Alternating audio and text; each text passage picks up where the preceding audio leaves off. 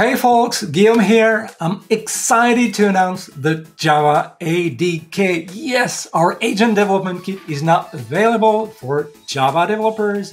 And in this video, we're going to learn all about what it is, how it works, and how you can get started.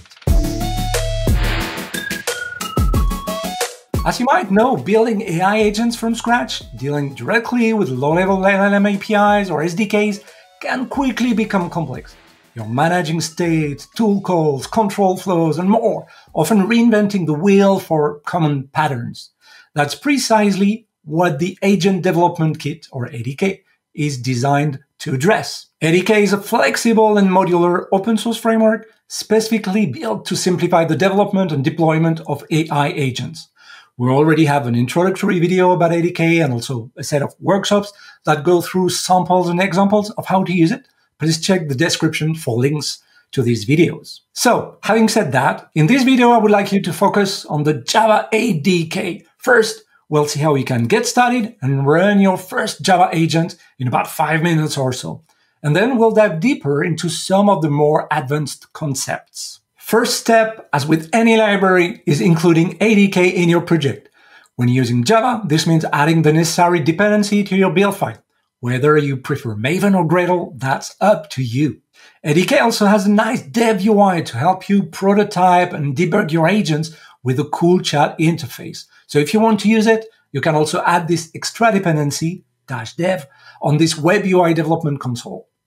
Once you have the dependency, the most fundamental concept you'll work with is the notion of agents. There are three main categories of agents. LLM-based agents use LLM for reasoning, deciding which tools to call or which agents to transfer to. There are workflow agents for more prescriptive or deterministic logic flows. And also custom agents, where you can code your own way with your own logic. And of course, you can compose them all together for more advanced scenarios. How would you define an LLM agent? Here's a simple example to create a helpful assistant to let kids and teenagers ask questions about scientific concepts. You invoke the agent builder, you give your agent a name, a description, the LLM model you want to use, and also some instructions illustrating the role of the agent. You can put that definition in your class main method. Okay, this is very declarative, but how do you actually run the agent? We've got a dev UI if you want to prototype and debug your agents with a visual web console, but I'll quickly show you how to set up some code to run your agent programmatically and execute your agents from the command line. Here, we are still in the main method of your Java class. To run the agent, we'll use an in-memory runner, create a session to hold the conversation. Then, in a big while loop, we'll take the questions from the user from the standard input, and they can quit by typing quit whenever they want to end the conversation. Then we craft a content object with the question coming from the user's input. We execute the agent via the runner's runAsync method. Finally, we loop over all the asynchronous events, forming the response from the agent. And we've got a familiar chatbot loop interaction. Now, to run this from Maven, this is the command line you'll have to launch to see the question answer flowing. Let's see everything in action inside Visual Studio Code. I have my Java project set up. I have a pom.xml file with the dependencies on the Google ADK framework already defined. I have my science teacher agent, which is right there with its definition, with the while loop to go through the input from the command line. And let's run this. I'm going to say hello, and then I'm going to say, what about quantum computing? Let's see what it says. Okay, it's a long answer. It's complicated quantum, right? Okay, interesting. I can then quit. And what about seeing this in the dev UI? So I have another command here to run the dev UI in the directory where all my sources, my agents are defined. I open the web UI and you can see that, oh, I have a few agents already defined. Let's go with the science app agent. I'm going to say hello again. And I can enable token streaming if I want to see the response being streamed as it's being generated. Why is the sky blue? What's interesting is that it's streamed. You can see the ongoing sessions. You can see the events that are flowing through, like the first one was hey, hello, and then the classic question. And when you click on it, you can see the events from the ADK, as well as the requests that are sent and received from the LLM. So far, so good. Are you ready to dive a little deeper? All right. We created your first agent in Java and saw how to run it. However, the agent lives on its own island. It's time you give it some wings and let it interact with the external world via tools. Think about it. A large language model is incredibly powerful with text or multimedia elements, but it can't natively browse the internet, query your database, send an email, or call an external API. Tools are the way agents bridge that gap. Tools are supported by a capability of LLMs called function calling. Your agent receives a user request, the LLM analyzes it, determines if it's an external action that's needed, and decides which registered tool to use along with the arguments for that tool. The ADK framework then intercepts this function call from the LLM, executes the corresponding code or action you've defined for that tool, and finally, the tool's result is sent back to the agent, usually to the LLM again, so it can process the result and formulate the final response to the user. ADK abstracts this away, providing a clean interface for defining tools and handling that entire execution loop for you. Java ADK provides 3 types of tools for your agents to use: functions tools with your own code, built-in tools like Google Search, third-party tools like the ones provided by MCP servers. So let's talk about function tools for a moment. A function tool essentially wraps a piece of your code, a method, and makes it available to the agent. Okay, so we created a science teacher agent. Now let's create a customer agent. As usual, we'll give it a name, an LLM model to use, a description, some instructions about its role, and the fact it should use a tool to let customers ask about the status of their orders. How to declare the existence of that tool? Via the tools method, by passing it a function tool that wraps a method on the customer order tools class. Now, let's see how to create that function. You define a Java method, which will serve as your external function that the agent needs. You annotate it with add schema annotations to document its purpose and its parameters. That helps the LLM figure out when to call that function and what parameters the function expects. Then you can return some structured response like a map, which will be serialized into a JSON object and passed back to the LLM agent.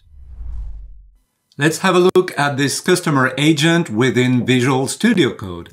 I define my agent here, and notice the function tool create, where we define that we add an extra tool to the agent. And this is defined here with this method, add schema, to describe the method as well as the parameters.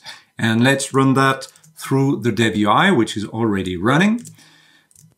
Now in the dev UI, let's say hello. Let's ask for the status of, what is the status of my order, ref, whatever. And let's see, oh, what's interesting is that you can see that a function was called, a tool was called, and the answer was received. And you can see the various events. So the initial event, like the question we asked, then the tool was called, its execution came back, and then we give the answer. So you can go back and forth and see what was generated, the request that was sent to the LLM, the response. So it's super convenient to better understand what's going on within your agent as you develop it when you want to debug it. It's critical to give precise and explicit instructions to define the agent's purpose, its persona, its goals, and to provide guidance in how it should interact with the user and the declared tools. The tools should also be described with great detail so that the LLM clearly understands its purpose and its arguments. By equipping an LLM agent with tools, you've got a functional agent capable of understanding natural language requests and performing actions on the external world through the tools you've defined. This forms the essential foundation for building more complex and capable agents in Java. But now let's move from single agents to the world of multi-agent systems. We can have multiple agents collaborating together in a multi-agent scenario. Java ADK supports extensibility through MCP, Model Context Protocol, and A2A, Agent-to-Agent Protocol.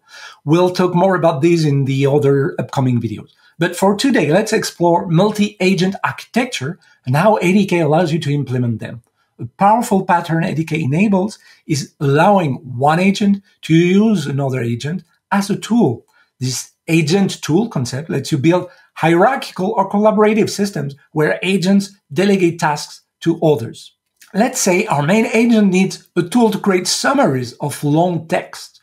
We can define a simple summarizer agent like this. Let's define our main agent to be a helpful assistant, and we'll also instruct this agent to use the summarizer agent we've just defined to create summaries of long text as requested by the user. The agent tool class will transform our summarizer agent into a tool that the main agent can invoke when needed. ADK's agent tool provides a clean, standardized interface for this agent-to-agent interaction, abstracting away the underlying communication mechanisms. We've just seen how to use an agent as a tool with an LLM-based agent, but for more prescriptive multi-agent systems, ADK's workflow agents are essential for orchestrating complex flows involving multiple agents. There are three workflow agents: sequential, parallel, and loop agents. There's also the possibility of creating some custom logic-based agents, but we'll save that for another video. Let's zoom in on the workflow agents for a moment. I often say that if you can draw a flowchart for a part of your agent logic, then workflows are suddenly the way to go, as it makes the outcome of the multi-agent more deterministic, less prone to potential hallucinations. We can use a sequential agent to chain sub-agents together, where the output of the previous one becomes the input of the following one. And a sub-agent itself can be another flow, another LLM agent, etc. We can compose them at will. There's also parallel agents. The difference is that the sub-agents are executed in parallel, not sequentially. For example, summarizing a collection of books in parallel, and we can combine their outputs. And the third subcategory of workflow agents is the loop agent, which can run a sequence of agents in a loop for a specified number of iterations or until some termination condition is met. For example, if you want to write a blog post, you might have agents which are writing the post and agents which are reviewing the post. They might iterate in a loop until the post is in a good shape. Once that happens, we exit the loop. Multiple agents enabled by ADK are ideal for complex problems that naturally decompose into smaller, more manageable subtasks or require different areas of expertise. For a travel planner agent, you might need several agents, like one for booking flights, one for finding hotel rooms, and another one for planning your day-to-day activities. This approach offers modularity and makes the system easier to develop and maintain, although there might be some overhead in communication or latency. Choosing the right approach depends on the problem scope, required flexibility, and need for distinct areas of intelligence or capacity. A key aspect for handling complex, ongoing interactions is context and knowledge management. ADK provides comprehensive tools for managing this. Let's now talk about the conversational context concept. There are components here: session, state, and memory. Let's break it all down. And let's talk about sessions and state. Sessions have key identifiers like a unique ID, an application name, a user ID, helping you manage multiple conversations for different users and applications. Sessions also store the history, a shared state map, and tell you when the last event happened. The session maintains a history of all interactions, messages, tool calls, results, etc. as a sequence of events. And with the session, there's the state. This is our agent's temporary scratchpad, a place to store data specific to this particular conversation. Stored values you store in the state are serializable, ideally with basic types or simple collections of them, so they can be easily saved and loaded by the session service. Some values can have specific prefixes to instruct the session service about their life cycle. Let's look at how you can specify the initial state for the science teacher agent we've created before. To make it more generic, we can specify the state map when creating the session by specifying the subject of the teacher and also the audience.